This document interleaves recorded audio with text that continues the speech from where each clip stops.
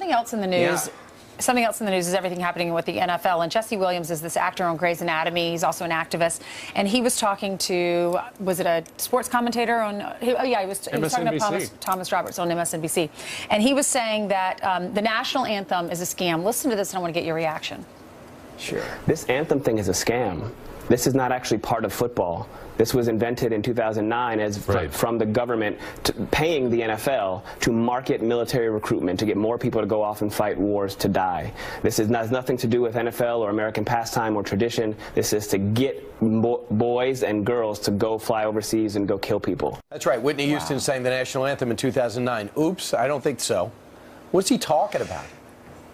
You know, if we could only all live in this Hollywood utopia that all of these, these pseudo-intellectual Hollywood types do. I mean, are they serious? Do they really think we live in a world where grown, responsible, brave men don't have to do violence to preserve freedom and liberty? I mean, what planet does this clown live on? Is this guy serious that the national anthem in the beginning of a game, a symbol of national solidarity for the greatest country in the history of mankind, is this joker serious that this is some kind of a scam? You know what's a scam?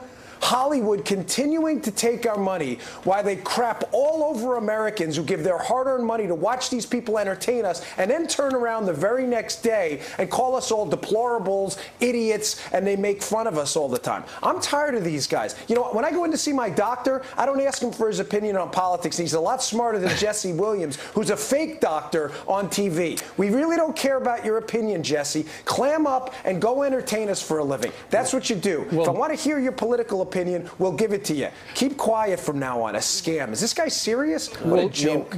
Dan, the president got this started on Friday night. He was at a rally for Luther Strange down in Alabama, and he said, you know, the owner should fire the players who don't stand for the national anthem. The president has just sent out 2 tweets in the last 10 minutes. The first one is, many people booed the players who kneeled yesterday, which was a small percentage of total. These are fans who demand respect for our flag. He also went on to say that NASCAR had it right. The drivers in NASCAR will stand for the national anthem. Your thoughts? Yeah. You know, I was thinking as this happened yesterday, this disgrace on foreign soil, NFL athletes in London humiliating the United States on foreign soil while simultaneously standing for God Save the Queen. And I thought to myself, you know, the last time young men traveled in that direction, back during World War II, right across the channel, you know, they were storming the beaches to try to save the world from fascism.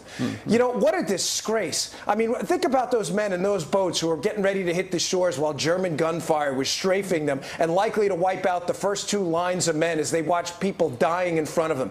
Those are the brave men and women that fought for your ability to make tens of millions of dollars as you traveled in that direction to go play a game for a living. Show some respect. I get it. The United States isn't perfect. You have every right to protest. You have every right to free speech and will passionately defend it. But you don't have the right to be an idiot. And kneeling on foreign soil and disrespecting our country while simultaneously respecting the country you're there, showing everybody how much you hate America, is really an embarrassment. These guys should be humiliated. By the way, that's the country we actually fought to get rid of, and that was Britain, their domination. So we stand for their national anthem and sit for ours. So yesterday it was revealed, or excuse me, over the weekend it was revealed that Jimmy Kimmel's approach to attacking the Republican plan for health care was to go after Senator Cassidy personally and some other people, but also he was coached by Chuck Schumer through the entire process. So he gave him his talking points on late night television. What's your reaction to that? Yeah, you know, this has really been on my mind lately, and my sympathies are genuinely with Jimmy Kimmel. He's going through an awful situation with his child that everyone on the show, you and I, we have kids. It would be horrendous. I wouldn't wish it on my worst enemy. But here's the problem, guys. Jimmy Kimmel has a responsibility using his platform to tell people the truth and not engage in propaganda. And he keeps saying things like government spending and cutting government spending, and this is going to hurt Americans. Well, he never tells people about all the damage government spending in medicine has done to the healthcare market. And you know why he hasn't done it? Because he just doesn't know. He hasn't done the proper research on the material to go out there and speak about it intelligently. And I'm really angry because people believe Jimmy Kimmel and they trust him. And frankly, sadly, he just doesn't know what he's talking about. And again, I say that with all due sympathies towards his situation. It's a terrible situation he's in. But that doesn't make him right. That makes him propaganda. But you know what's also bad? People that was told they can keep their doctor because they had a relationship with their doctor and they couldn't.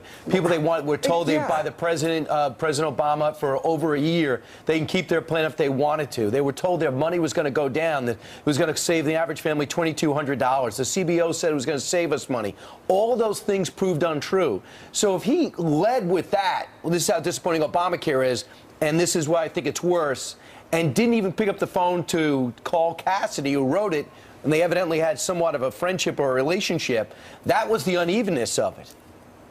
Yeah, I mean, where was Jimmy Kimmel when 10 million Americans, hardworking Americans, who, you know, don't have tens of millions of dollars to backstop their income like he does? Where was he when they had their insurance plans canceled? Where was he as their wallets shrunk up because they're playing double-digit premium hikes? I mean, this is really grossly irresponsible to use your platform to tell a one-sided story. And even worse, getting your talking points from Chuck Schumer.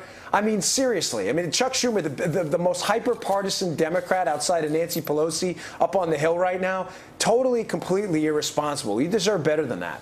All right. Always a pleasure. Dan Bongino, thank you very much for Thank you, joining us Dan. live from Florida. Thanks, guys.